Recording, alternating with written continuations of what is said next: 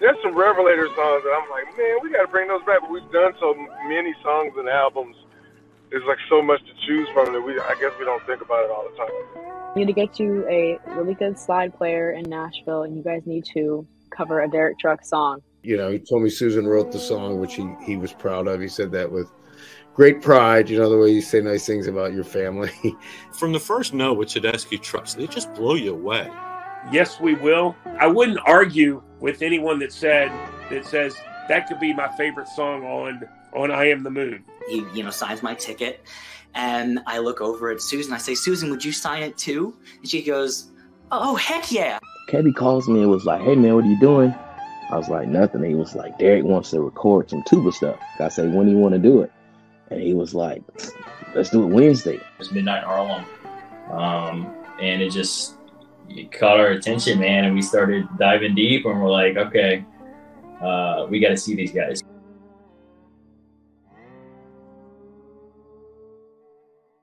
What's up? Welcome to the unofficial Tedeschi Trucks podcast. This is episode number 149, and I am Adam Choit. To follow this show, it's at Tedeschi Trucks Podcast on Instagram. And on YouTube, just search Tedeschi Trucks Podcast. If you're watching, you're already there. So please be sure to subscribe, give the show likes, shares, comments. All that is appreciated. I really got that thing on autopilot now. But I'm at Adam Choit on Instagram and Twitter if you want to follow me. Subscribe on whatever platform you listen to podcasts on. I'll definitely put out an audio version of this episode, probably later tonight or tomorrow. I'll get that up too. For people who just like to listen and don't want to look at me, I understand that. TedeschiTrucksPodcast.com for everything related to the show. That'll get you all the links for social media, how to listen, how to watch. AdamChoit.com for all my personal stuff. Thank you, everyone, for checking out the Gabe Dixon interview conversation episode. That was so special. I'll keep saying it. Thank you to Gabe. Thank you, TTB. That was amazing. I'm still thinking about that. Still processing it, thinking about all the things that I should have asked, wanted to ask, could have asked. I wanted to ask what his mom thought about when he first started to play with Paul McCartney.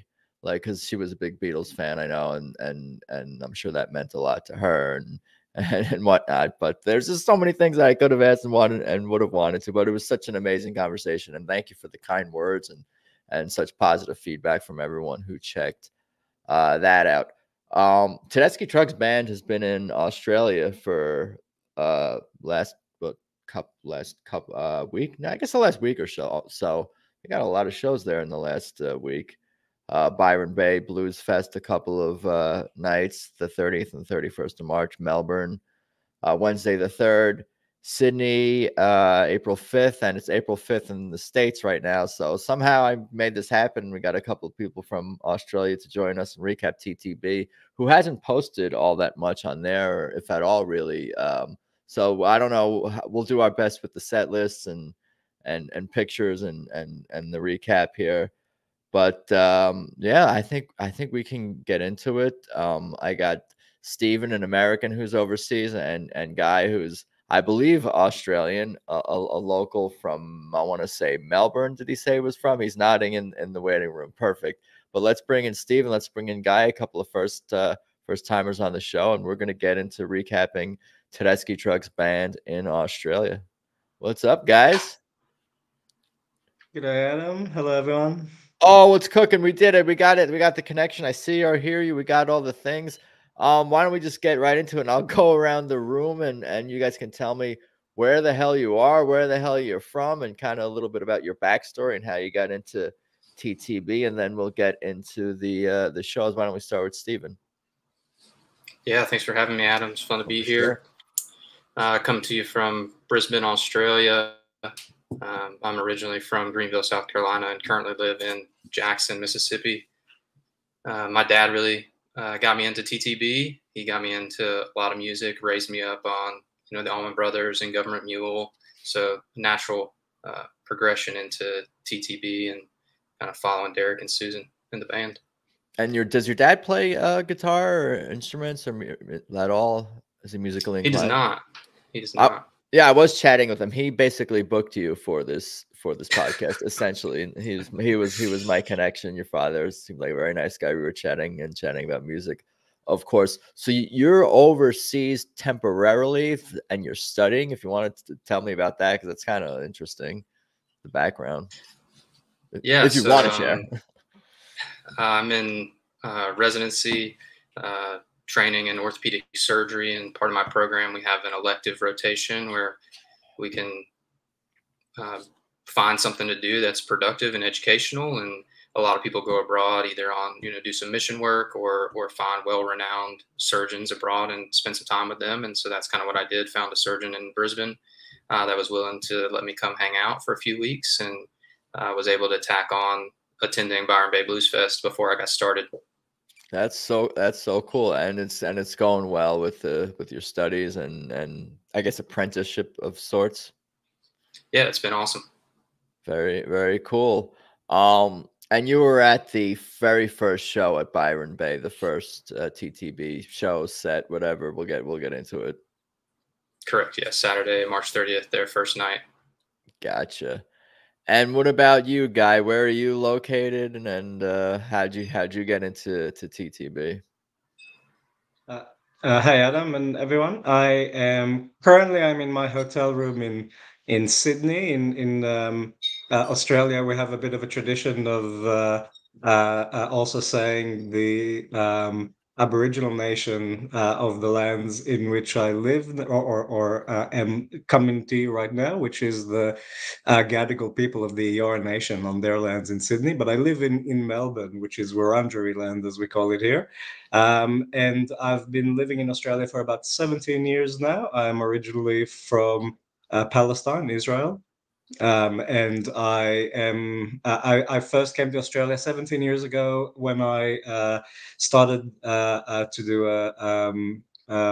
started to study, and I did public health, and I work as a public health researcher and in public health policy. But when I first came to Australia, one thing I wanted to say is that was in early 2007, and before I even had my visa confirmed, I saw that a few days after I was gonna land, Eric Clapton is touring, and I knew that he has a young guitarist called Derek Trucks in his band. So I bought the ticket to see Eric Clapton with Derek Trucks before I even had my Australian visa confirmed. So I've been listening to music from a young age, and I've been following live music. Really, that's what I love to do in my life, and that's the main thing that I dedicate my time when I'm not working and all of that. And a lot of my holidays overseas, I plan around live music. So I did get to see Tedeschi Trucks Band a couple of times in the US. And it's just, the passion for music is something that I put a lot of time and energy, and it's something that really sustains me on a few different sort of levels. So I've been following Tedeschi Trucks Band since the start. I've been following Derek Trucks and a little bit Susan Tedeschi, before they united their bands and all of that stuff. So yeah. Goes back a lot, and I have to watch myself, because once I start to talk about this sort of stuff, I have a tendency to just keep talking. I think you're in the right place for that, though. I think you're definitely in the right place for that. To Stephen, when did you said your father was always into the music and just kind of got into it? When were you kind of in the Tedeschi Trucks Band world as well, since kind of the beginning, because of your father just introducing you to Derek and Susan? Yeah, a little bit. I'm not exactly sure when I first heard them, but I think the first time we saw them live was in 2014. So a couple years into the band. But my dad has stories of seeing Derek when he was, 12, 13, 14 years old. So he's kind of known about him and his music for a long time. Gotcha. Do you happen to have either of you guys have the set list from, or anyone out there have the set list from the March 30th show? Handy by any chance? I don't. I haven't been able to find it either. I looked. Yeah, that's right. I'm sure you remember a handful of the songs, and it's okay that we don't have to go song by song per se or anything like that. But why don't you tell me? I'll give Steven the floor and just kind of give me the broad overview of the festival, what it was all about, and arriving and the venue, and just tell me the story of going to see TTB at the Byron Bay Blues Fest, and we'll get into the music too, of course, as well. Sure. Blues Fest was awesome. This was the 35th anniversary, I believe. So they've been going strong for a long time in the same location, I think. There were 4 stages. Each had tents with, places to sit and standing room, at the front of the stage, which I thought was awesome. It was kind of a different setup from some other festivals I've been to in the U.S., where not every stage is covered. Not every stage has covered area for the audience. Not every stage has seating for the audience, but that was all present at Blues Fest, and was really cool. Since you're, kind of there for 12 plus hours of the day, it's nice to have plenty of places to sit and check everything out. Awesome transportation in and out of Blues Fest. They have, buses that pick up from multiple locations in and around the site, and will take you there and then take you back to those same spots after all the shows are over. Camping on site as well for patrons who want to do that. Maybe Guy can speak to this later, but from what I've observed, it seems like Australians are like professional campers. Like there was some sweet setups out there, and people there for like the whole weekend, all 4 days, just going, seeing live music all day, every day. TTB was the last show on that Saturday night on the Mojo stage. Snarky Puppy was before them. My first time seeing Snarky Puppy. They were awesome as well. So it was a great day. Got to see Taj Mahal, Allman Betts, Family Revival, introduced to some new Australian artists. So highly recommend for anybody who wants to come over and check it out in the future. Yeah, that's definitely a benefit of going to festivals. You get exposed to different music. And if you already know the music, there's something about it, seeing music live, if it's a band you haven't seen before, that makes you fall in love with the music and then want to go back and go through their discography on YouTube and Spotify, and maybe even purchase some of their albums and all that, for sure. But you were going, Steven, to see TTB, correct? And it just happened to be a festival, more or less.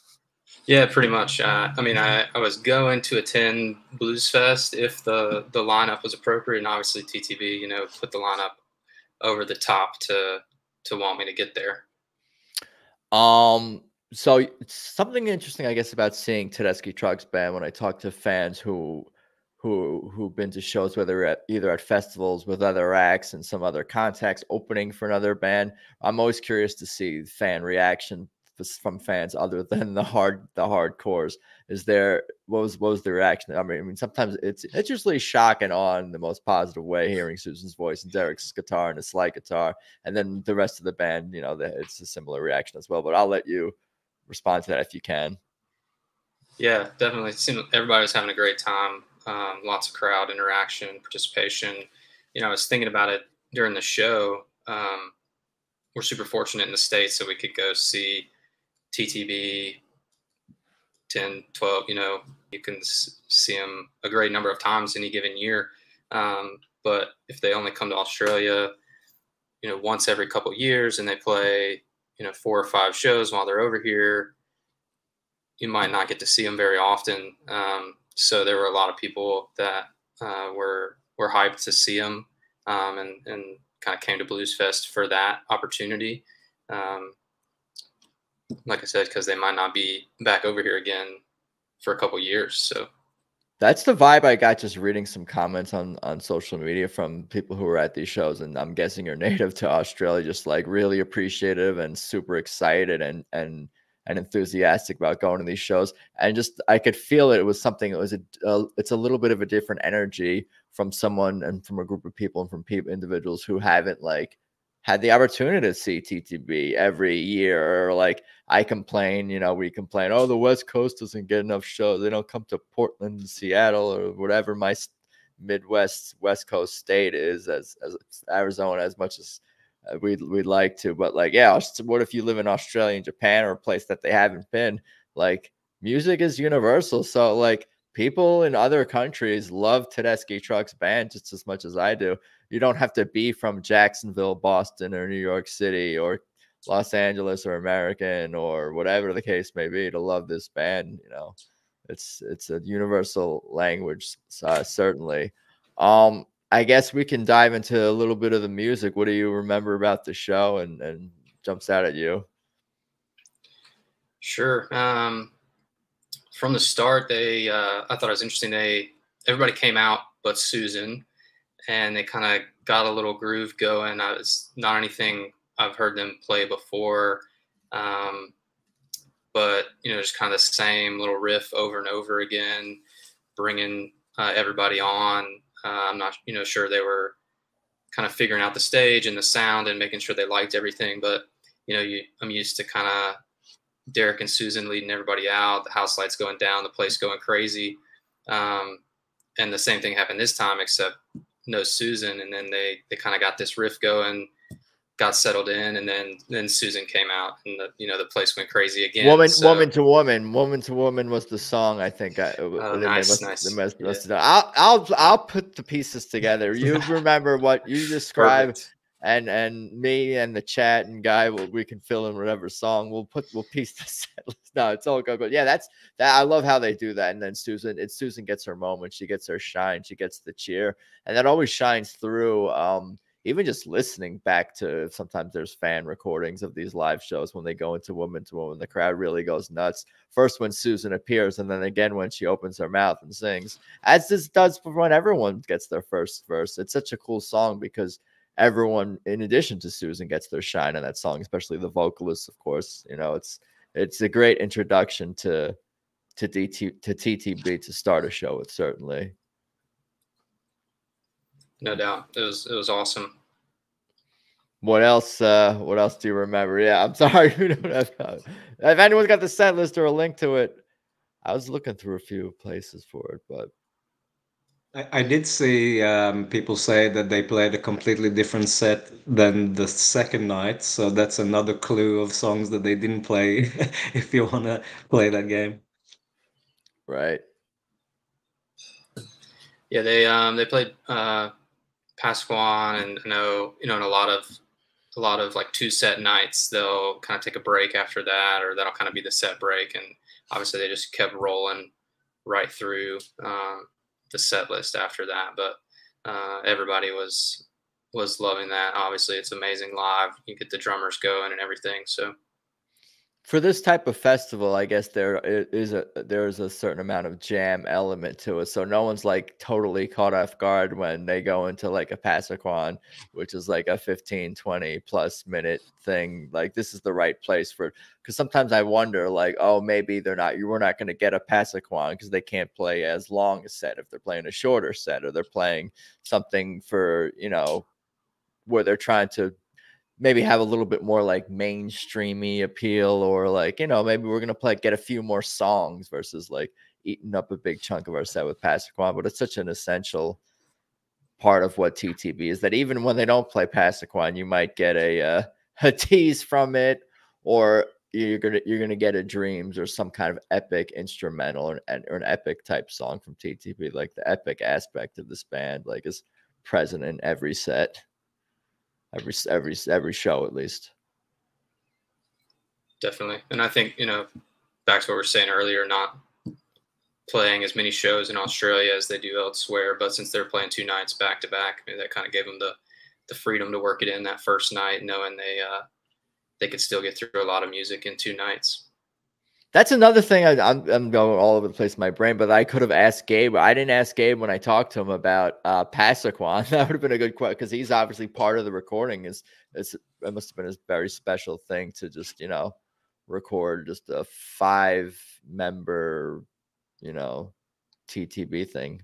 But I'll let Steven, whatever memories jump out at you, continue to share. Yeah, I can tell a story. This guy in front of me got to meet Derek at his hotel before the show. He was, freaking out about meeting him, and just telling us a story there before the show got started. His guitar player was talking to Derek about trying to incorporate some slide songs into his band's set list for the gigs they play.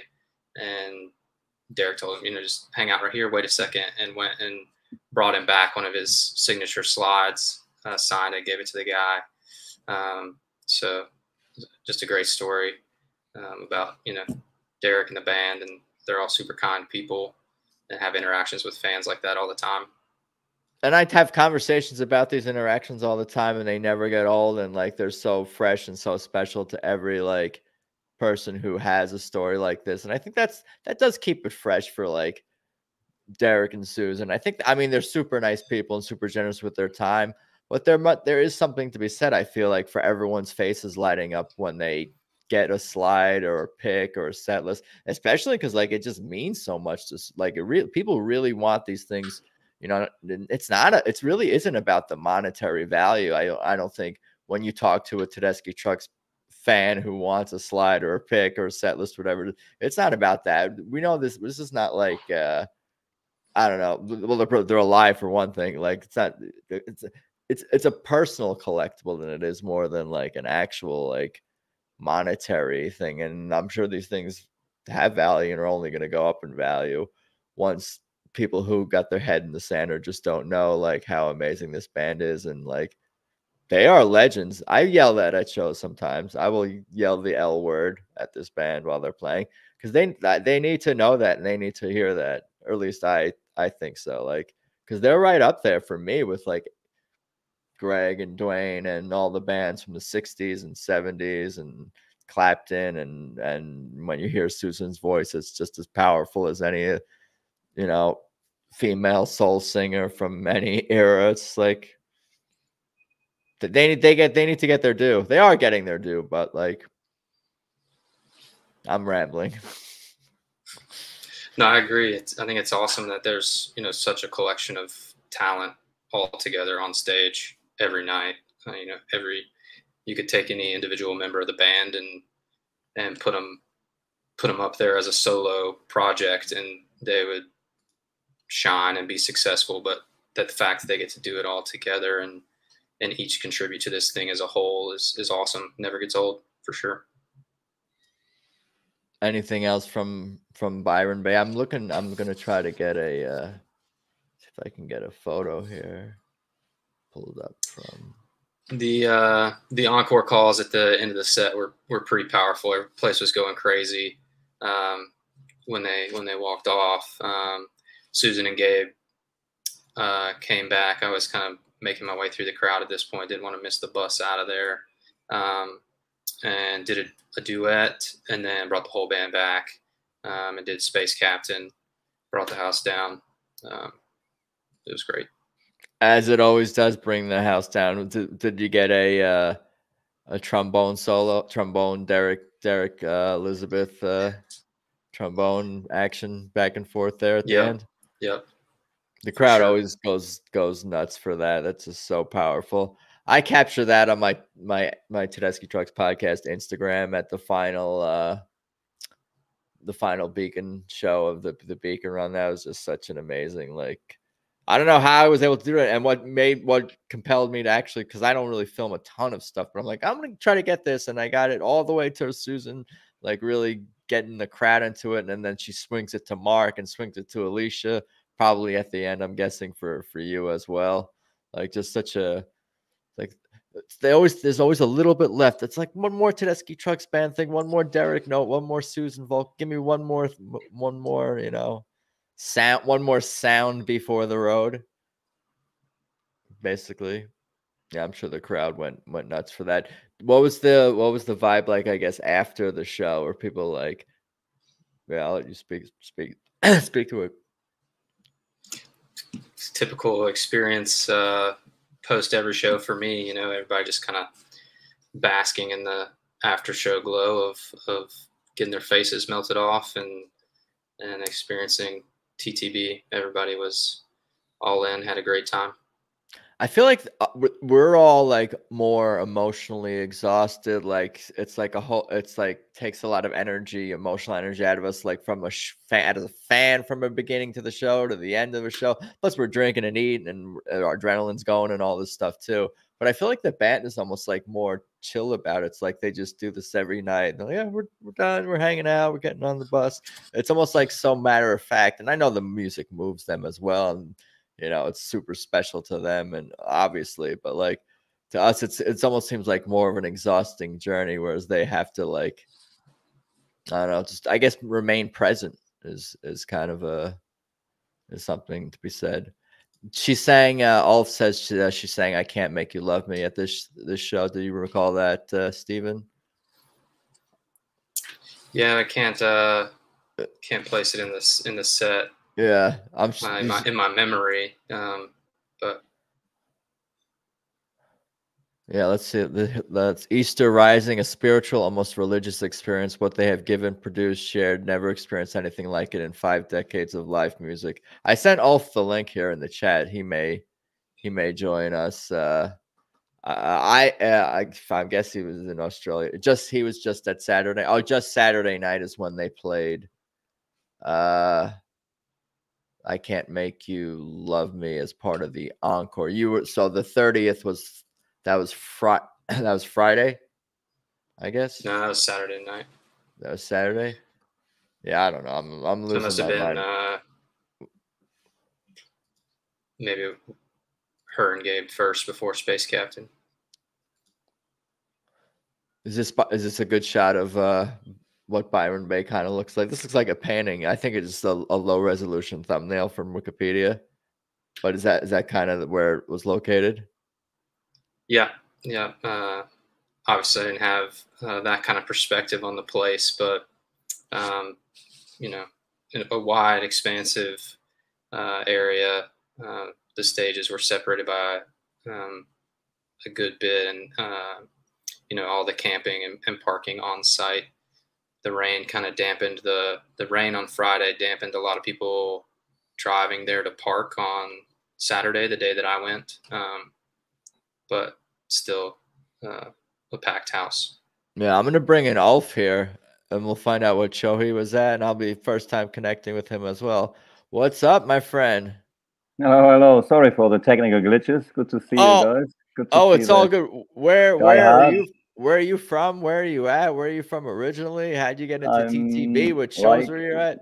Yeah, like Stephen and Guy, I'm not originally from Australia. I'm originally from Hamburg, Germany.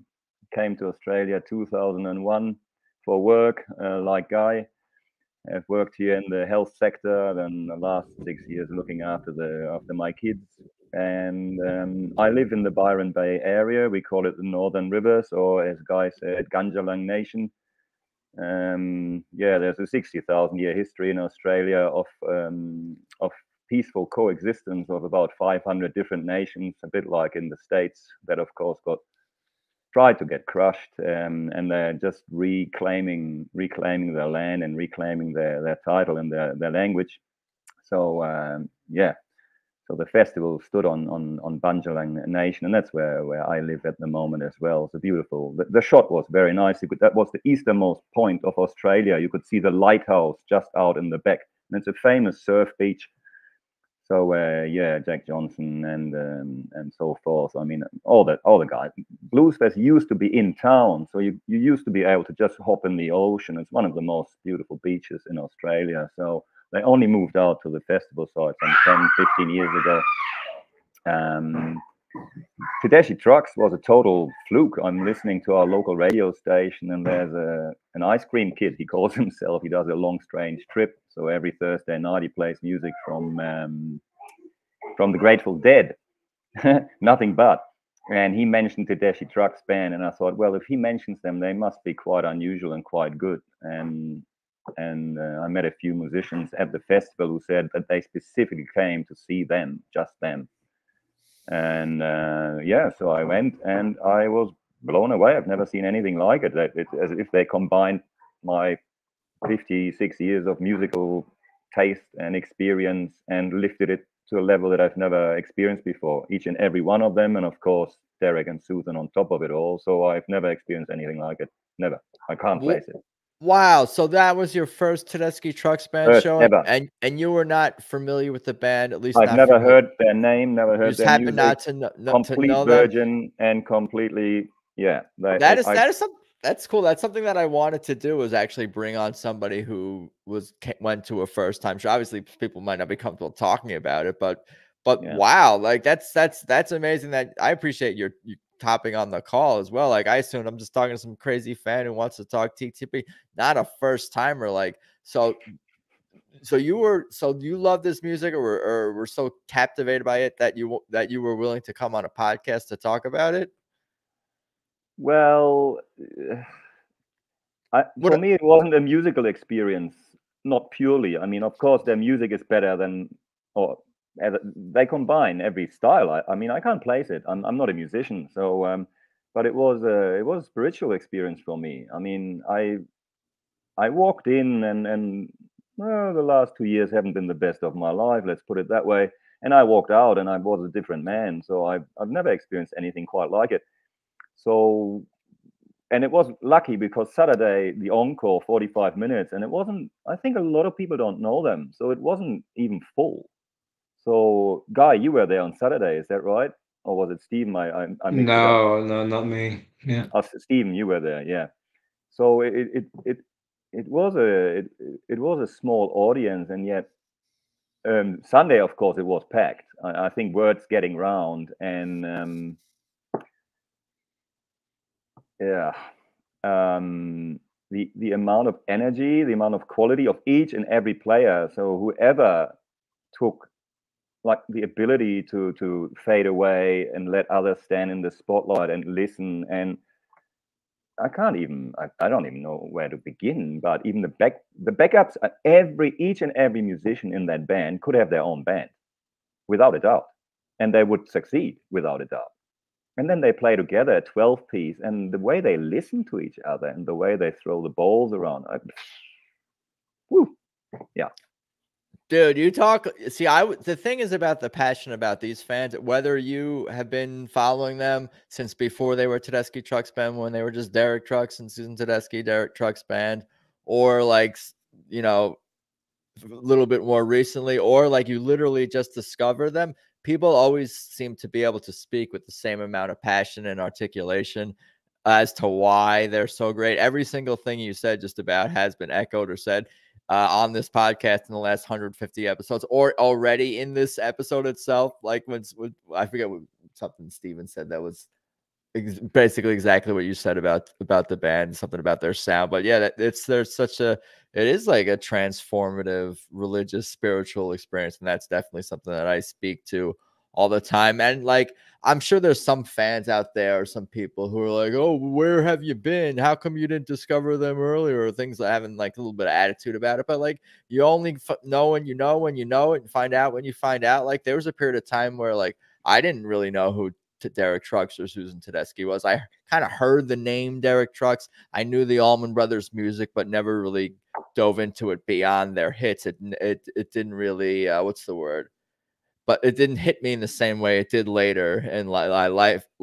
I guess. So it's like when you discover it. Like I said, I talked to fans who found this band in 2018, who found them, and these musicians in the 90s who just discovered them over this past weekend. And it's like, people love this band, and it's instant also. Like, it's totally instant. How far have you, I mean, you literally just went to the shows, but like, have you dove into like their catalog or live music or Well, the last week YouTubing? I've listened to nothing but. I've ordered the whole complete CD. I've spent my last savings on their shit.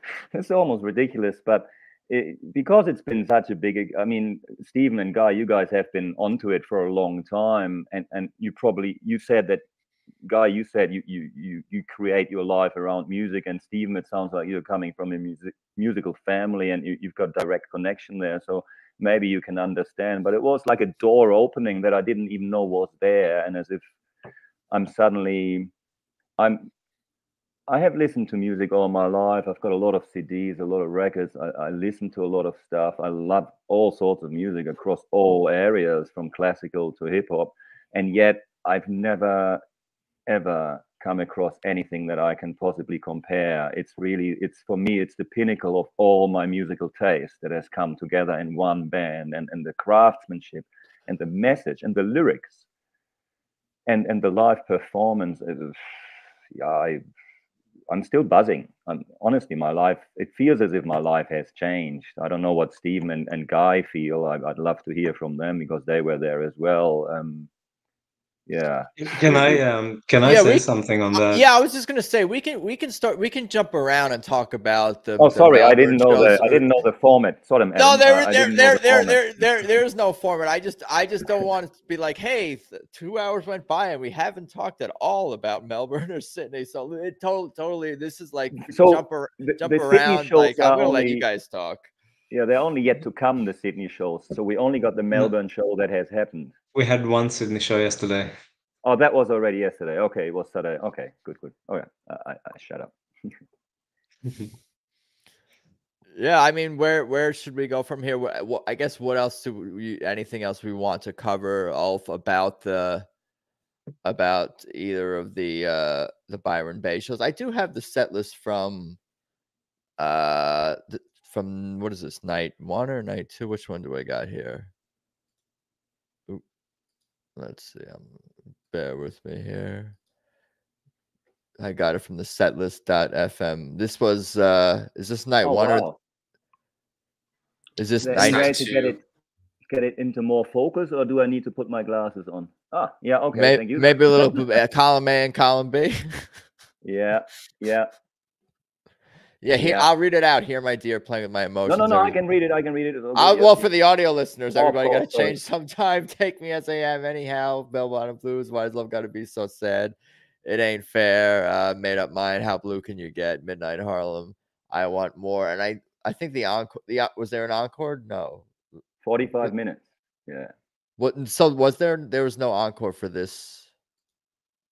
No. I'm guessing they would have also done Beck's Bolero, because that seems to be what they do with I Want More these days, because they did that. That was the only thing that repeated between Melbourne and Sydney night 1 was the finishing of the main set with I Want More into Beck's Bolero.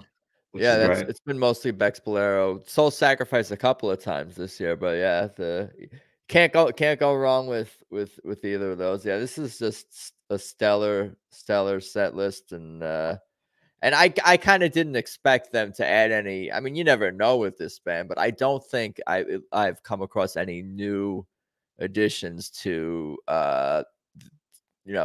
set list from this year at these Australia shows. All the newer songs are bringing the stuff back. Like, yeah, I kind of expected that, but this is just super duper stellar. And it always just jumps out at me seeing that It Ain't Fair and the Alicia moment. It's just really a show-stopping moment for her, for the band, and for Derek to play. Like, I think it's almost like we all get so caught up. We're getting so caught up in it being an amazing Alicia moment and vocal that we're almost forgetting like the whole Derek. Not forgetting, how could we? But like, it's such a special Derek moment too, for them to add a new Dwayne Allman Brothers legacy song into the Tedeschi Trucks Band set list, because they're him. In terms of keeping the Allman Brothers alive, there's a lot of great, talented bands that I watch online and offline, in person, and covers and tribute bands and talented guitar players who play the Allman Brothers music. But something about when Derek plays it, it's a little bit different. It's otherworldly and take you to another place, as Ulf was inferring earlier. But I'll let you guys have the floor. Anything jump out at you about, I guess, this set list, whether you're at this show or not?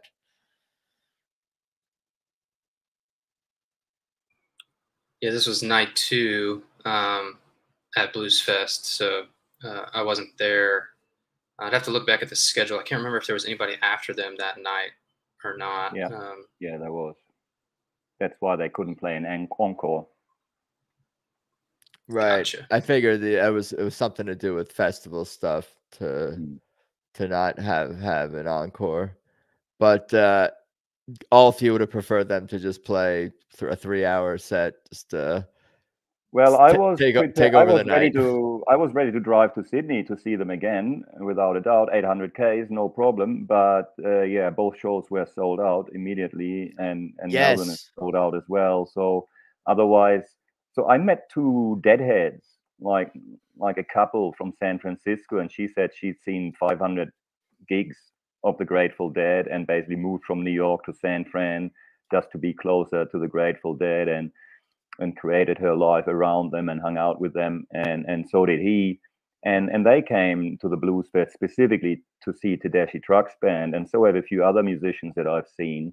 And they drove on. They saw both shows, of course, and they drove on down to, or flew on, I don't know, to Sydney to see the next shows. And I realized that, and I think that's why I joined the Swamp family, because I think there's something different about this band that is beyond music, that is beyond skill, that is beyond beauty, that's got, I don't know what it is. I always thought the Deadheads, they were just drug taking, whatever, crazies, but they were not, or at least that maybe wasn't what this is. I don't know.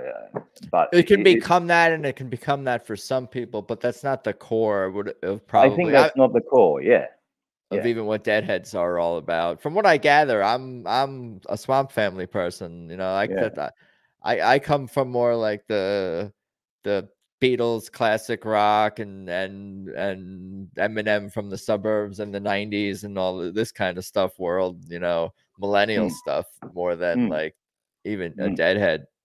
You know, but it always is interesting to hear where people come to TTB from, and that's sort of like they really do bring people together in a lot of ways. Whether you were a Deadhead, an Allman Brothers fan, a Derek Trucks Band fan, a Susan Tedeschi fan, or just a fan of classic rock or blues or slide guitar, like just always, there really is something for everyone. You could come to this band from any sort of. And it seems like a lot of like even like people who are into heavier music, especially if you're a drummer, like metal drummers love TTB from everything I understand. They did a 10-minute double drum solo on Saturday night. Who was there, Stephen or you guys? I don't know, but 10 minutes they were battling the drums, and that's difficult to pull off. It's no longer the 70s, and they did pull it off. It was really good. They're so good. I mean, who can pull that off? 10-minute double drum solo. It's ridiculous. And they made it work. It was melodic. I mean, it's insane. I don't know how they do it. Whatever they do, bang. What I say it's I think maybe what you even meant is it's rhythmic, and I think it's a duet. And it's a rhythmic duet, and that's really what sustains me as a fan of listening, as a music listener. I think even more so than let's say the average like drum solo during a rock show is the fact that there's two of them communicate with each other, and there is a rhythmic element and a groove and a beat, but also the individual expression and the moments where you're anticipating what are they going to do next, in between notes and in between the when they're speaking to each other through their drums. It's a super cool thing and a special thing. And of course it always makes me think of, you know, J-Mo and Butch and Allman Brothers stuff as well, like the communication and the drumming from I'm not a drumming expert. I can't speak to the intricacies of the drummers. I just know I like it. Yeah, and there's a lot of jazz in there. Sorry, Guy. Yeah. Oh, no, I was just going to say, yesterday to the Sydney show, I brought a very good friend of mine who's a drummer, and we used to play in the band together in the past. And he is also, you know, uninitiated with Tedeschi Trucks Band before the show. And he was so absolutely fascinated with the two drummers and the dynamics between them. And I think that was the main thing that he was watching the whole show, is the drummers. But yeah, it just speaks to the level of musicianship, really. And I mean, I think kind of reflecting on what Wolf was saying earlier about, you know, just being in awe. And I think especially people like us who've been around music for decades and have been to so many live shows and seen so many different bands, I think that we recognized how unique it is what Tedeschi Trucks Band are doing. And I mean, and it's not just having 12 musicians on stage, but it's having 12 musicians that are completely dedicated to the song itself. And I think it speaks volumes to the leadership of Susan and Derek, and they have the most understated leadership in the sense that, you know, they're clearly the ones directing the whole show, but at the same time they work so hard to make sure that everyone shines around them. and that seemed to get everyone in the band wants to contribute as much as they can towards the greater whole, which is the music. And I think that and you know, because they do that, they got to the place where they can build dynamics in a way that I just haven't seen other bands do, and they're complete master of dynamics and building a song up, bringing it down, and then building it back up again. And that also goes back to the other point that someone made earlier about how they start shows very gradual, which is very different than most bands that just put their hard rocker at start and then sometimes they do that too. Oh yeah, absolutely. But they don't have to. So they don't rely on that in order to build the dynamic in the show. So they're just as comfortable to start slow and slowly build it up. And it's just wonderful to see. It really is. That is all so well said, and I think everyone who gets this band and understands this understands what you're saying, and that's just, yeah, it's just so well articulated, and we all on this call get that. But I feel like I could be talking to any fan who we're all kind of, and that's the special thing I think even Ulf was sort of insinuating, is like that special like connection between the fan and the other fans and the music and the band. Like honestly, like talking to Gabe and being lucky enough to talk to Kebby for episode 100, like they are Tedeschi Trucks Band fans too, of Derek and Susan, of their music, of them as people. So it really isn't very different for me in some ways in terms of like the energy and the vibe talking to like you guys as it was and is talking to someone in TTB who works for TTB. We all just are here to appreciate and like serve the music, and that just seems to be what makes this like more special than I guess a lot of like other musical communities out there, which I can't speak to, and it's all apples and oranges, and you can't really compare and contrast these things, but this is the best music and community. Not perfect, but the best. Certainly. No, nothing tops the music. I want to share some of Guy's photos, because I grabbed a bunch of those off the interwebs. So did they had to add a second show in Sydney? When was that show added? Because I saw it sold out, and then I saw a second show sold out. They added the 6th, which is a few hours. Guy, you gotta go. You gotta get on the road soon. Or how far are we away? No, it's we are 4 hours and 10 minutes from opening time, and I'm about 10-minute walk from there. I have another friend joining me today, and he is a guitarist. He's an amazing slide guitarist himself, and he's a very hardworking guitarist, trying to make an actual living off of it, and doing a lot of tutoring, playing in a lot of pubs and all that. I used to play with him a while back, and Derek Trucks is his biggest inspiration, and he couldn't get tickets to the first show. He missed out on the pre-sale, and then I managed for the second show to get us really good tickets, and he couldn't be more excited. And I love to go to these shows with friends and also experience it through their eyes as well, which is always kind of adds to the fun. So, but I have 2.5 hours until I'm meeting up with him, so plenty of time. That's super cool, and I'm excited for you guys. I'm going to ask a question that is almost obligatory and also going to be appreciated by anyone who's listening to this live.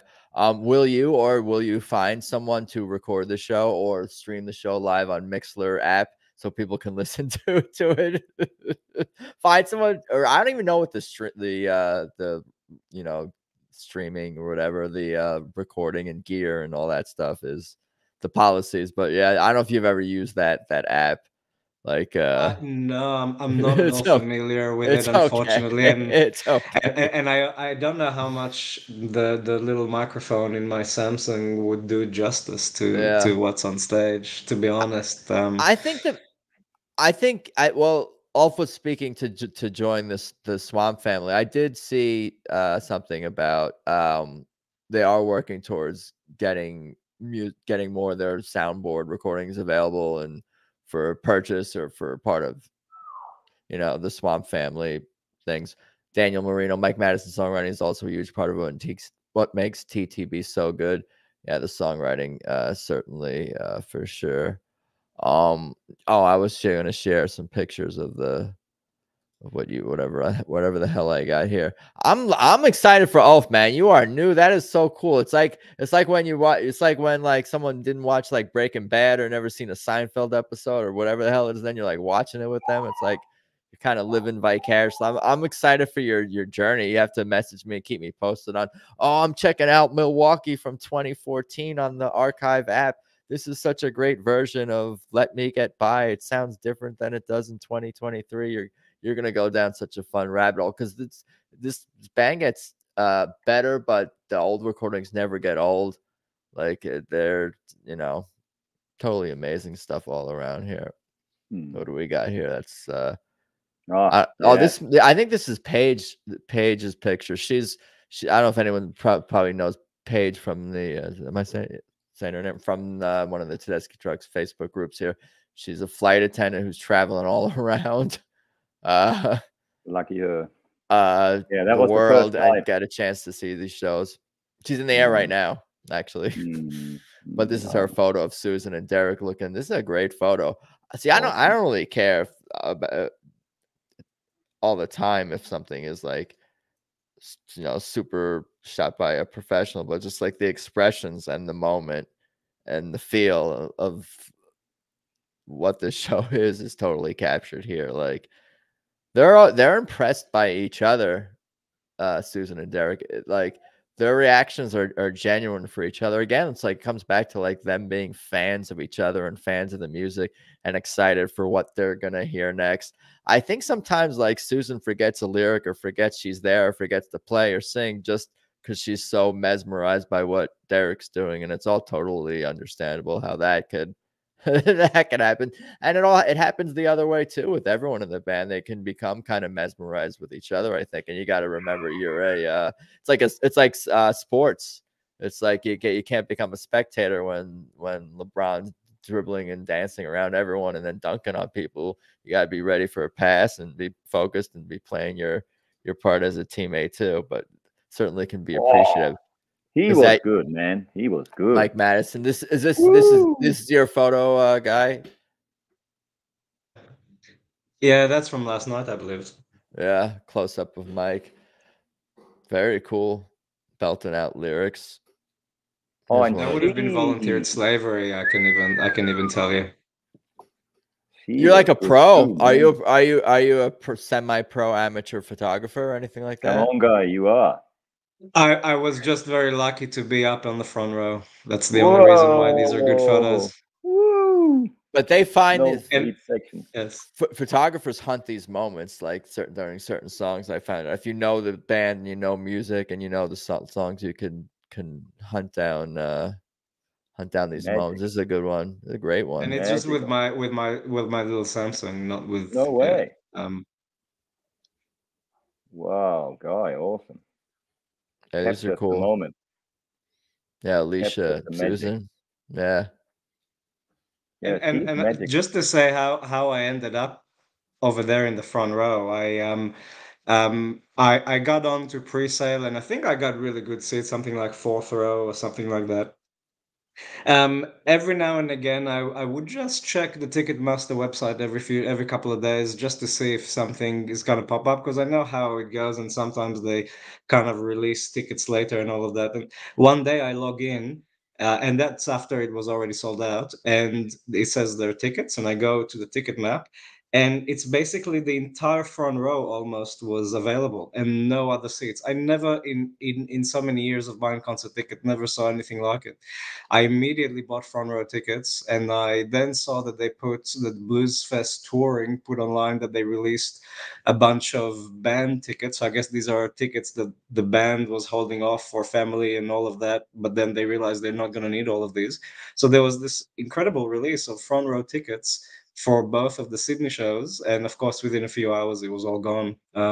But those of us who were quick enough got front row, so I have front row tonight as well, which is incredibly lucky. And this is and this is Face, so they don't do here what they do in the US, where they do the sort of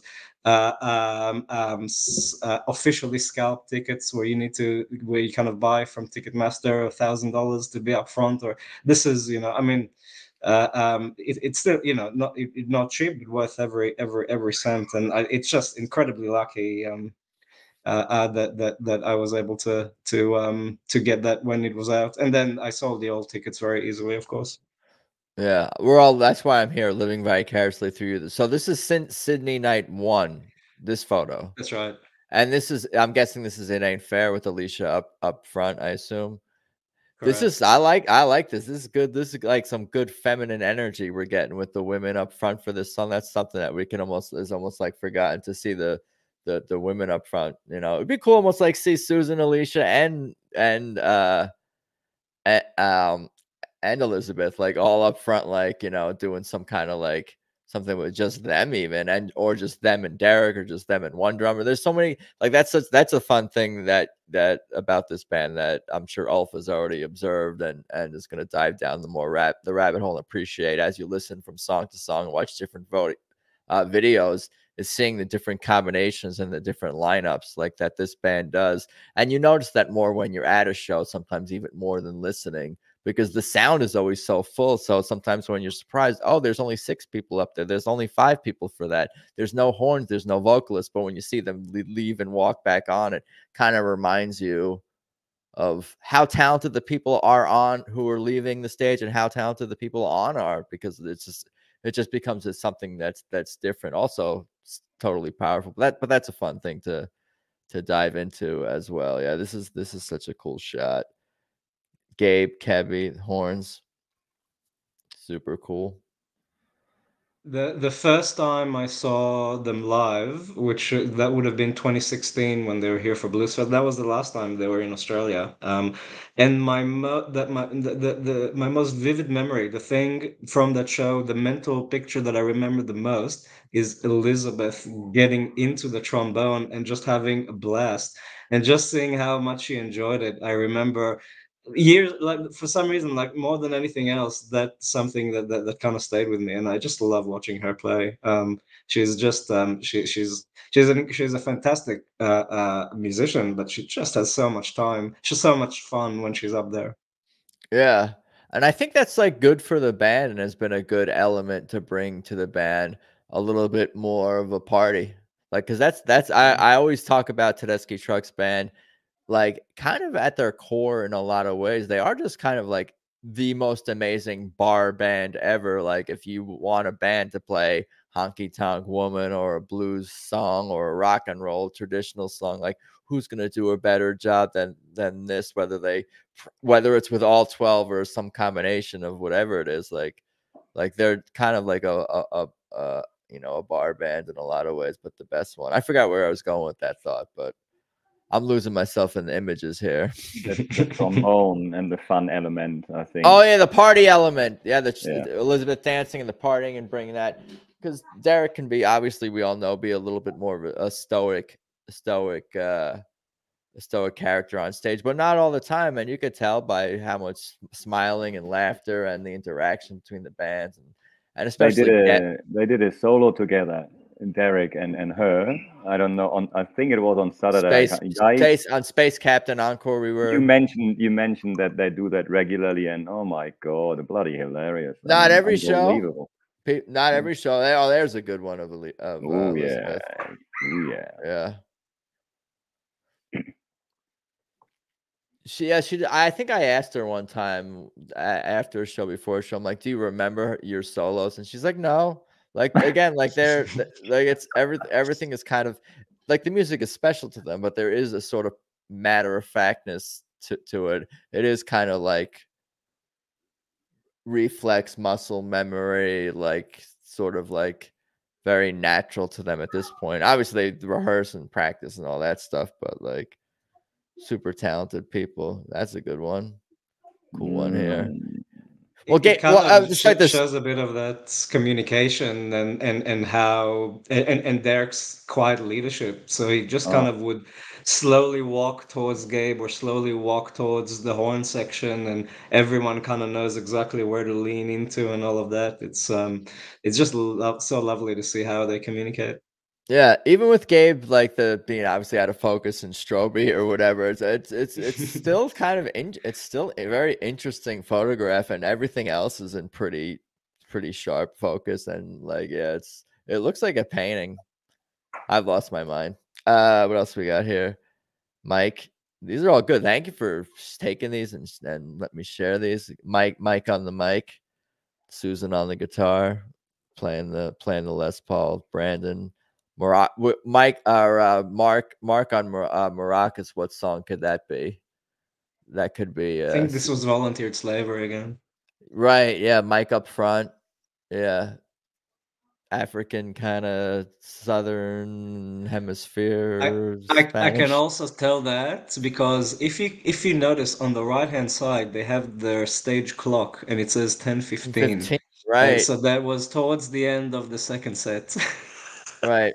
You guys are everyone's such good detectives. That's another thing. Like Derek, I think Derek had, like, in terms of the set lists and all this other stuff, like, you have to respect the fans because we know people are on top of, like, of a lot, everything. If you're gonna hear one note by Derek and you're gonna know what song is coming next. It's gonna happen all fairly quickly. But they keep you they keep it fresh every tour, every leg of tour.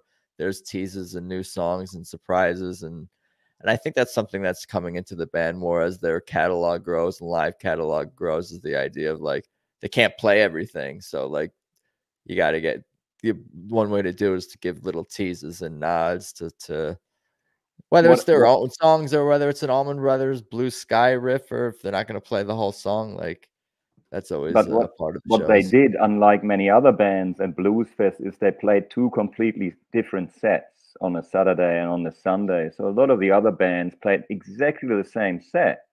A lot of them had 2 or 3 gigs, and they played exactly the same set. And I thought, man, you guys know that there's quite a few of us I stayed for the whole 5 days. There's quite a few people who stayed for 3. So I thought that was a bit average. Whereas these guys, 2 completely different sets. So they're really in it for the music. There's no doubt about it. They want to showcase their music because they could have played the same set twice, like so many others did. And there was no way they did that. And I went, yeah, these guys have something to say. And they say it. They have to say it. They can't do any differently. And I think that's, yeah, they're true artists, true poets, true musicians in the highest level. And they'd always do it, whether they play in front of 50 people or 50,000. They would play the same quality, without a doubt. No, they do, because they play smaller. They play and sometimes play smaller shows, and there's no letdown. There's no mailing it in. That there's just isn't anything like that.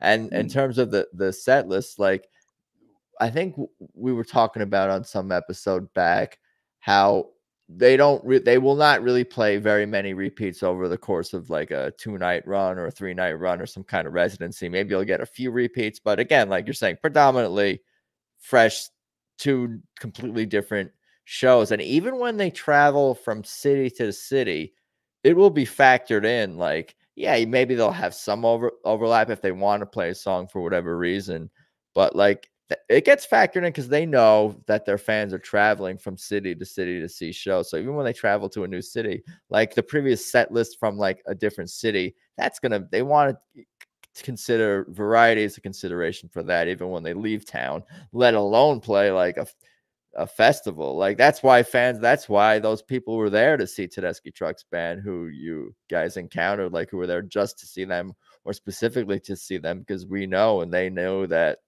you're going to get 2 very different shows, even if there were overlaps, even if they play the same set list twice, you would be getting 2 different shows. You'd be so in the moment. It wouldn't matter in a lot of ways, but yeah, they keep it fresh. And that's a tribute, can be attributed, largely to, and a lot of credit goes to Derek, who, from what I gather, creates the set list with input and feedback and discussion. But, ultimately, I think he's crafting it based on all the factors that have probably come up on this podcast over the course of its existence, with people speculating on what goes into it. Like, that's the number one, like, conversation. I feel like a top conversation is, like, everyone wants what people want to hear when they go to a show. Like, I hope they play this. I hope they play that. people fantasizing about what songs they should cover and whatnot.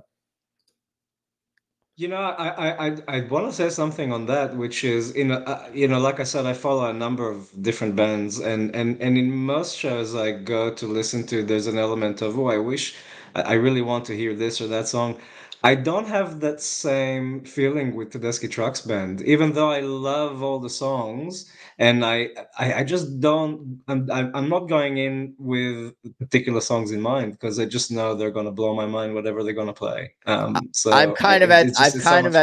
I'm kind of at the same point. Like sometimes I'll be listening to obviously will be listening to the band's music like leading up to a show a few days before, and I'll be like, oh, I hope they play this. But then like 2 days later, I don't even remember that. I'm already on to something else, or like I'm still listening to it and I just forgot the thought. And by the time they hit the stage, you're just so excited for anything. And like you said, it's going to be awesome. And there's just no mailing it in. What do you think about all this, Stephen? I want to go to you and make sure so you get some thoughts out if you got anything to add to all of our crazy rambles about this band.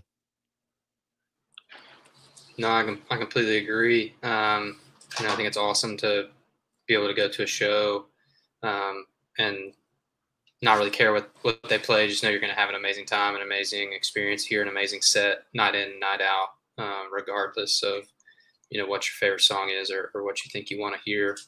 And that's why people keep coming back, I think, part of the reason, because they know it's going to be great every single time. And it's a lot of fun to kind of experience that with people, as everybody's said. Yeah, the one thing that sometimes does come up is like, oh, I want to just hear the thing that they haven't played in a while. The original, some originals that they haven't played in a while, and that's a thing that sometimes some hardcore fans want to hear. But you might get that, you don't know. That's part of like the surprise is like there's a lot of element of surprise at Tedeschi. Like it really the show covers all the range of the emotions, like, and the whole like maybe even maybe I'm reaching, but like human experience on a lot of levels, like is captured by the music and what even goes on between the dynamic of all the people on the stage, teamwork and humor and sometimes mistakes and overcoming and improvisation, whether it be a solo or whether it be Derek fixing his guitar on stage and restringing it during a thing, or even when at the Beacon the lights went out in the middle of Life is Crazy when Mike was singing and the band was playing and they just kept going because the audio, there was nothing wrong with it, and totally just all these things. You never know really what you're going to see at a TTB show, and in a fun, exciting way that I don't think you get at other shows. Not like this, certainly, especially at other shows where you kind of know the set list. I should talk more smack about other artists who do that. No, that's okay. I get it. I get it. Especially, people want to hear the hit. People want to hear the hits.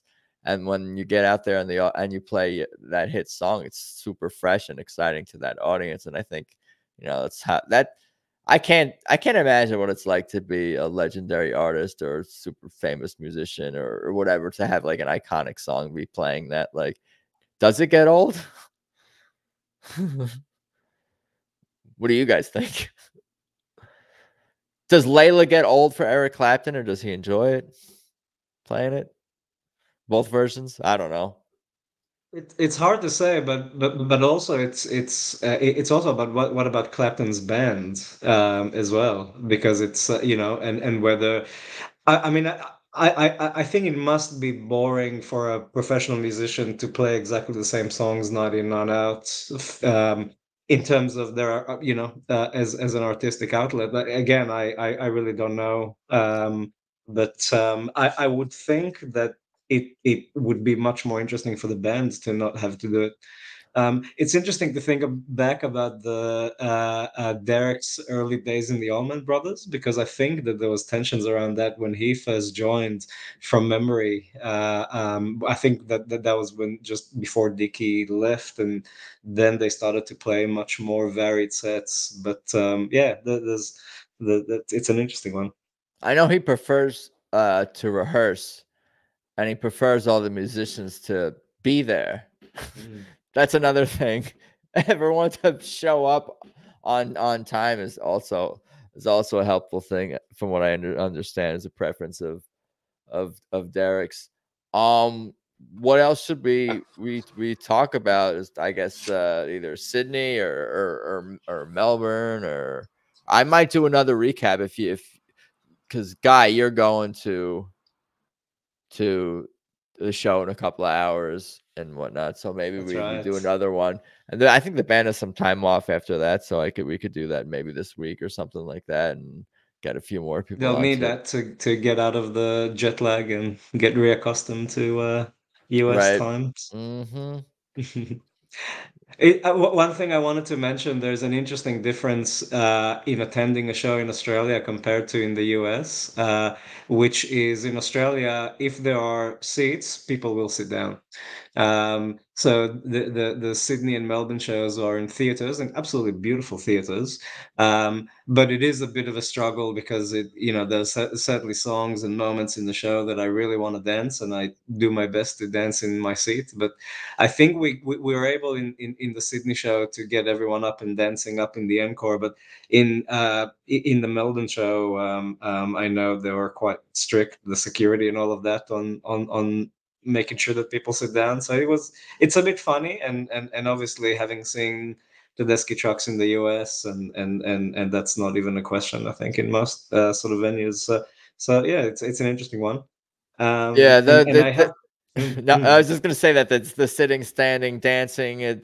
That's been a huge, hot topic of discussion and conversation amongst fans. And again, like you are saying, it does vary from venue to venue, and I guess culture to culture and place to place. But most the standing and dancing is how it should be, I ideally, but yeah, maybe different topic for different day. Maybe to tie in with that one, I mean, we said they did play a 45-minute encore on Saturday, and it doesn't seem too surprising for maybe Americans or Europeans, but at Blues Fest, there were hardly any encores because of the tight schedule.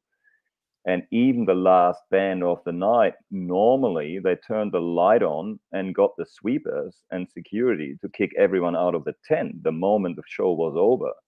So it was not a given that there would be an encore at all, and they played till after midnight. So I reckon they were the only band to play after midnight and the only band to have a 45-minute encore. So they must have such star power. And Peter Noble, the organizer of the Blues Fest, who's run it for most of the 35 years it's been going, he basically said it's the best band in the world. So that's all right. We take that. So the fact that they did that 45-minute encore and that bloody security and the sweepers didn't come and the lights didn't come on, it's normal for Europeans. It's normal. I mean, I met someone who saw a friend of mine from Barcelona, saw them 16 years ago in Barcelona. And of course, in Spain, I mean, you can't play a gig without a few encores. I mean, it's not possible. And without everyone going crazy and dancing and so forth. So it's a different party atmosphere. But here it's a little bit more reserved, let's put it that way. And so I think they really pulled something special in that encore and playing past midnight. And they obviously pushed security to the limit. And they would have played on. I have no doubt they would have played on. They wanted to. I mean... So yeah, they do when they're in New York City, when they're in other places, they do drop into other gigs and jazz clubs and late night things. They love playing that much. I don't even know if I can't even. Yeah, I don't know where they get the energy or the whatever. I want to go lay on the couch and chill out, and I kind of had enough. But it's so cool. I was looking at the set list from that I see is signed now. Guy, you got the set list signed by Derek? It's not mine, but I Not your do have picture. I do have a good story about that. It's my picture of someone else's set list, but I do have a Gotcha. short an interesting Sure. story about it, which is when you know how earlier I said about how they released a bunch of front row tickets kind of by surprise. And after I got my own, I immediately remembered someone who posted on Reddit saying he and his soon-to-be wife are going to be in Australia for their honeymoon, and Tedeschi Trucks is their biggest love and all of that. And they realized that they're going to be in Sydney in their last night, and it all lined up, except that it's all super sold out. They couldn't get even, and they were desperate to get, you know, whatever tickets, however bad, and all of that. So I was able to actually alert him in time to get front row tickets, which was just, I mean, I'm sure he thought it was some sort of elaborate scam up until the last minute, because that stuff never happens. And I tried to convince him that, look, I'm not scamming you. This is for real. and so you know, I said it was really nice to meet them and have a chat, and they're in from Atlanta, and their last night of the honeymoon, and they were just over the moon. And at the end of the show, someone from the band staff came out, and I guess someone in the band knew about it or heard about it, because they came out with those signed set lists and a bunch of other gifts, and it was so lovely.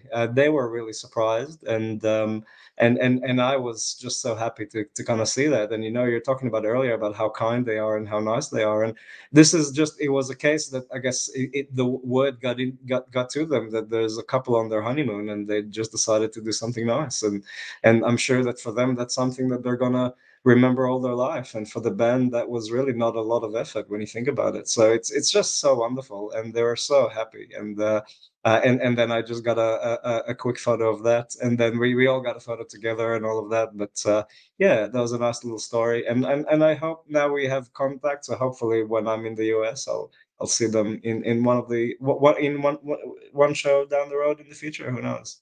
Very cool. Thank you for sharing that. Even down to like their signatures, there's such a consistency and a professionalism and an level of effort that Alf is laughing. That goes into everything they do. And I know that because people share this stuff on social media. You can see things that have been signed and set lists, and I got ones behind me that have that same Derek and Susan's signature, and like that's Susan's got that down. There's a lot going.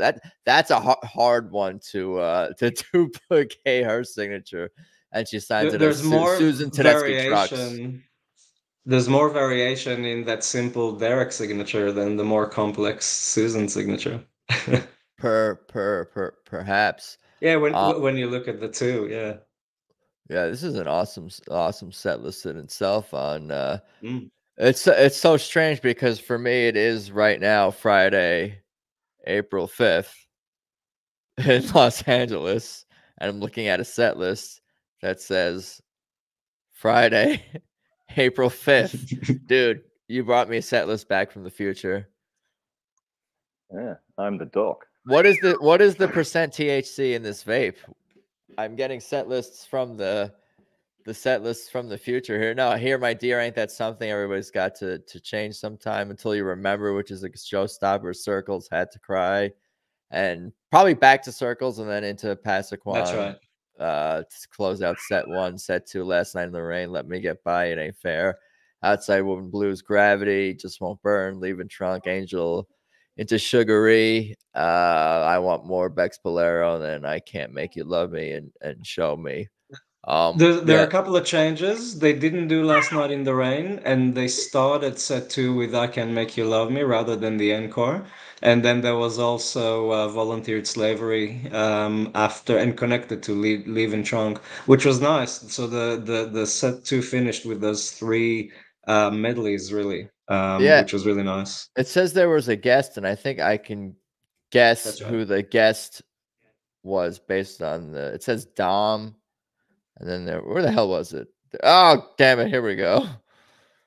I'm going to find it here. Yeah. I'm guessing. So this Don Turner is a slide guitarist from an Australian blues band called the Backsliders. And Susan made a mention when she invited him on stage that Derek played with him the first time Derek was in Australia 20 years ago. So I'm guessing maybe the Backsliders opened for Derek Trucks Band or something. But yeah, I'm not sure. But yeah, he was fantastic and he did very well. I appreciate that you shared and knew as much as you did to fill in that gap. That's appreciated. Oh man, we got to find someone, a recording or a video or someone who's got something from this. Like that's super. What kind of slide is that? It almost looks like a. Yeah, he had some metal slide on. Yeah, and it but almost looks like a they were just. rectangular. I'm Interesting. not sure. No, I think that might just look in the photo, but it just seemed like a metal sort of slider, Right. and they were just doing dueling slides, which was lovely. Yeah. No, it like like I like Derek always has a sense of that, but it is cool to hear Derek with slide players, whether it be Warren or Jerry Douglas or Dom here. What was his last name again? Turner. I was like gonna write that down as if I can't just like go back and like check it on the episode. Did I share this one already? Daniel Marino says stacked set list. Yeah, that was was a stacked set list. I'm gonna try to grab it back up. Is this which venue is this one here? That's the State Theater. It's absolutely gorgeous venue inside. It's This is all Sydney. very This is also Sydney. correct. Sydney. Damn. Yeah. Super cool. All these shows are from the Sydney show. Got it. Yeah, and that's where you're headed. Including the pick, which Susan played the whole show and then tossed to me at the end, which was very lovely of her. That was the one. That's something Yeah, that I will cherish. Yeah, I saw the picture of the pick also. That was she tossed that one to you? This one right here? Yeah. I figured that was for the that only other one. that wasn't for the couple from Atlanta? No, that was for me. So that was that was really nice. Like I said, I was up the front, and I think that she saw how much I was partying in my seat and dancing sitting down the whole show, and she just at the encore, everyone got up, and so I was kind of right up at the stage, and she made eye contact and kind of tossed it specifically to me, which is very nice. And yeah, so now that's something to cherish. And I don't think that she actually tossed any other ones that I could see. So as far as I know, she played with this one the entire Sydney show. At least that's the story I'm telling myself. So I have the image in extra close up, and the quality looks pretty decent, and it looks like it's like crackly and used. Am I overthinking this? Do all picks look like this in extra close up? Or does this definitely look like it was strumming on any hat? I don't know if any hat was in the set list, but whatever song was strummed. That is super cool because like that there is something to be said to, for knowing that you got a game used, game worn pick, slide, whatever it was, straight out of the Any Day solo or the Susan Yes We Will solo. Versus getting it the hands of the gods, right? Versus Bobby T's handing it to you in an alley at 1 a.m. or whatever. Not that that's not special, too, but yeah, the game used stuff means stuff. It all means stuff. Images are not images. Objects have what do they call it? Energy, spiritual qualities, things like that. Am I getting too new agey on this podcast at this point? But I'm coming around that objects do. It's not like obviously life and nature and all that stuff we know definitely does, or that's easy to comprehend. But I think objects do. Objects carry certain energy, especially when we give them meaning. We carry with us so much passion, so much energy, and then these are the little objects that kind of take off some of those pieces and have like a physical manifestation of our passion. So it's the passion that we put into it that keep it that gives it the special magic that it absolutely has. Right, people give the objects the meaning and that energy, but it sticks with it, even if it's passed from person to person here. Mariah's laughing at me. Haha, Allie at 1 a.m. getting a slide. Hey, whatever you got to do to get a slide. And everybody who wants one somewhat badly, it seems like, that I've observed. Seems pretty deserving and seems to love this band, and very often, of course, it is like guitar players who prefer or want to get a slide. It's essential TTB collectible set list, slide, pick, poster. You gotta have at least a poster. What else is essential? TTB. There's a beautiful poster that they did for the Australian tour, by the way. Absolutely gorgeous I don't know artwork. if I haven't seen it online. I've only seen it Yeah. in the shows. I did buy one, and it's home in Melbourne, not here with me. But it's absolutely gorgeous, and I'm gonna frame it, of course. Yeah, Richie Walters says, what's up, Richie? That says it's a rite of passage. Yeah, what's up, everyone? Thank you for hanging, Richie, Daniel, Stormy, Ulf, and Mariah. And it's a rite of passage getting the slide, I'm assuming he is referring to. Yeah, I'm thinking about what else is essential. I mean, obviously now they're passing out the chips at the state shows, and then you got cups, but like broadly speaking, and to the specific Tedeschi Trucks Band items, like, yeah, there's a handful of things that are sort of essential. Yeah, super cool stuff all around. What else should we cover? What else should we discuss? We've been going for an hour and a quarter. We could talk about this band all day. It's funny because it's almost like you all remind me of other people who've been on the podcast, like who love TTB. Like I can kind of like, oh, you kind of remind me of this person. Like, and, I don't know, everybody. There's so much overlap and connection between fans and the band and all that. Good stuff, though, for sure. Yeah, you've been saying the passion is what is sort of captured maybe even in the articles, and I think it's the passion that is captured in the concerts and in their music, and it's that depth of passion and quality and craftsmanship and music and the human condition, as you said, covering pretty much everything of the human condition, from the good to the bad to the ugly, and mostly love. And the ability to share that with an audience and to make it audible and palpable, that I think is unrivaled, frankly. And I don't think that's me. I think it's them. I don't think it's me liking their music more than other people. I think it's them making it audible more than other bands, or palpable. I think that's what it is. It has to be. I think so. I'm not sure, though. What do you think? No, I agree, because it's like you're saying, it doesn't matter like where you come. It's more like you just have to be exposed to it. It's not that people don't like this music or people are resistant. I've never played the band for someone they're like repulsed by the music. Whereas some music, maybe people can't actually be sort of repulsed by, because I guess with any sort of taste or subjective art or any subjective beauty, even whatever it is, like you're attracted to something, so maybe you can be repulsed by something. But no one's like repulsed by TTB. Everyone's like, at the very least, I always say appreciative of it on some level, and usually I goes send messages beyond. to all my friends telling them to check out this band, because I've never done that before. Like, if people ask me, I give them advice, but this was unsolicited advice, and I said, nah. You listen to this, because if you don't, you miss out. If ever they play near you, you make sure you go. It's a once in a lifetime experience. You have to go. And I've told everyone, even the ones who didn't want to hear. And I felt I have people, because they're not being played on the radio. I've listened to a lot of music. I never heard their names, so other people don't know them. And I felt obliged to share that, because it's such a unique experience.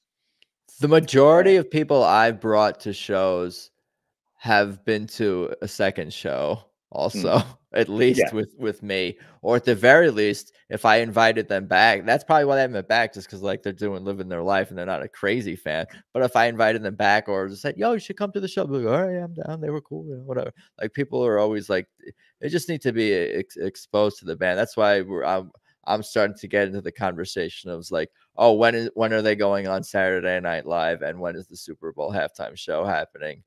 Like, and working on the set list for those events in my mind a little bit. Don't be surprised, be ready as a fan. As a fan. Cool, good stuff. Anything else we should cover or talk about? I think I'll see what I can do and we could talk offline about recapping the show tonight.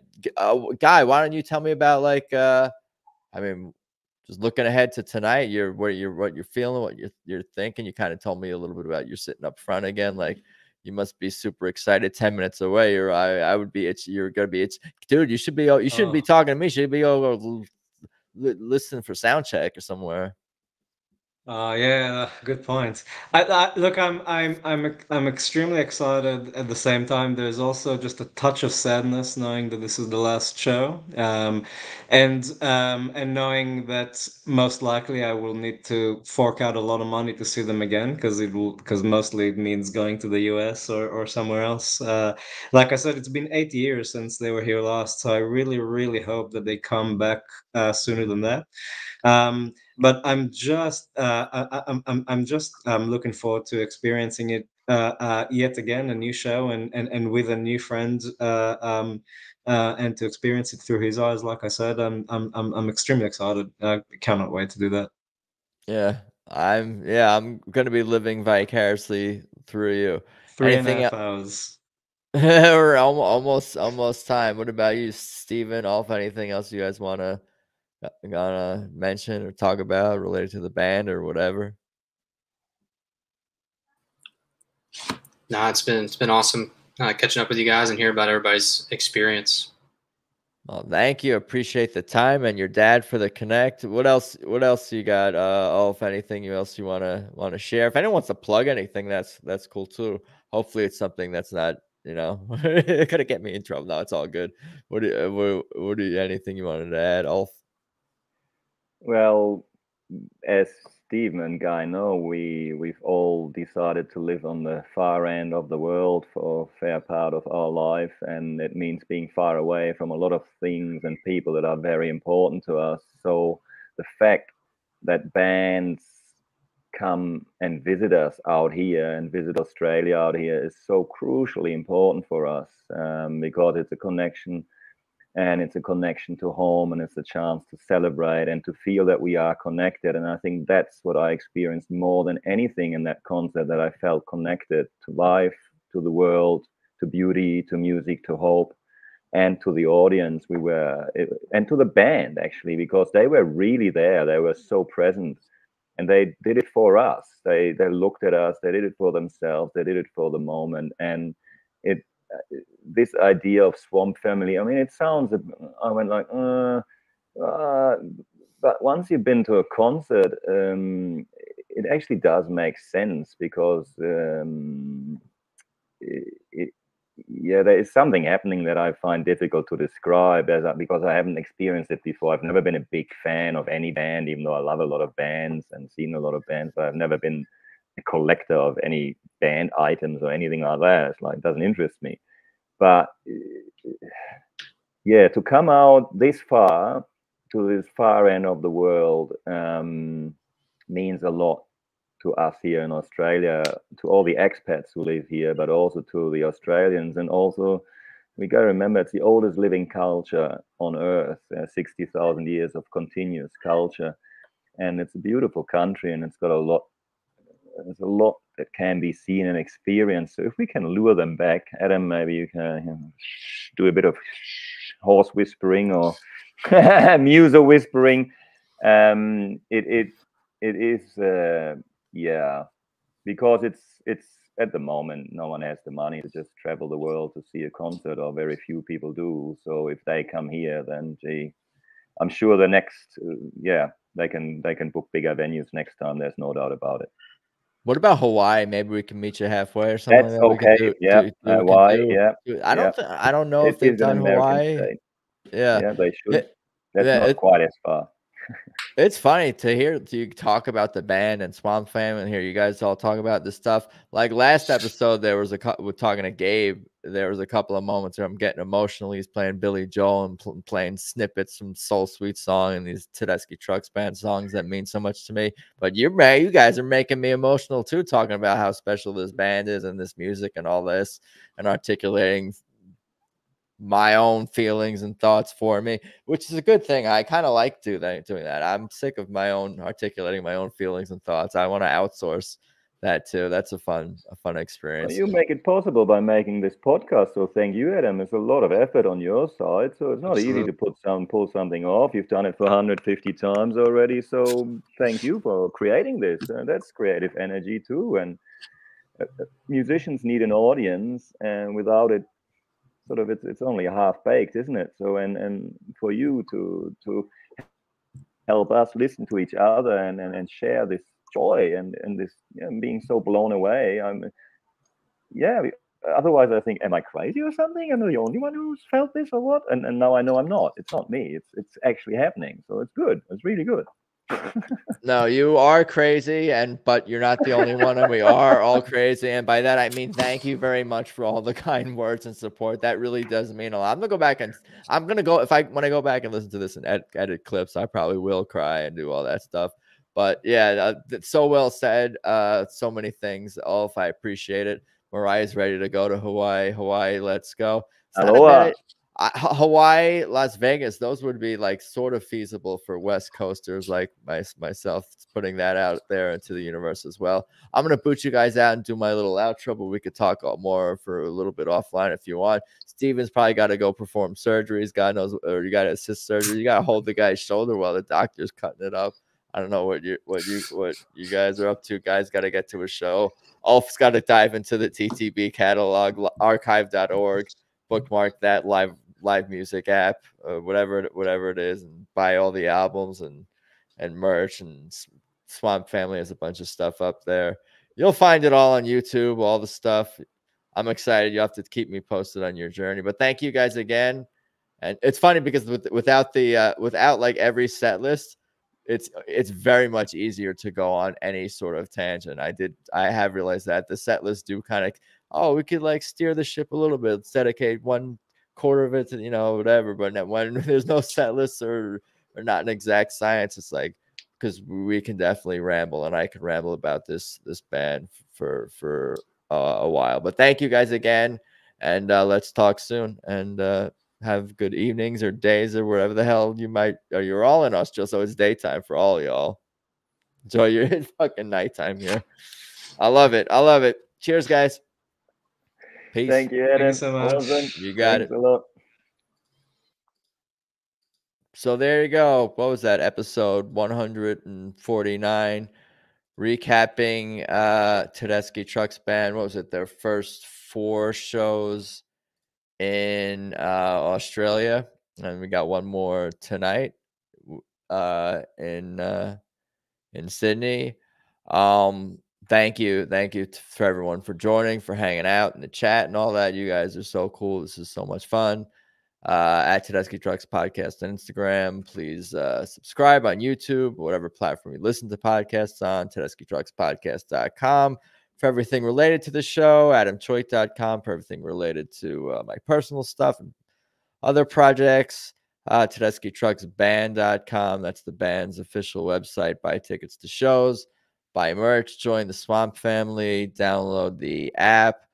Thank you to the band. Thank you to the crew. Thank you to the fans, supporters of the podcast.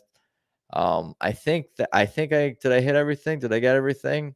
I want to keep going. Actually, no, it's always fun to talk to this band. I could do this all day, certainly. But I'll let you guys get on with the rest of your evening and days, and we'll talk soon and hopefully recap the final TTB show in Sydney.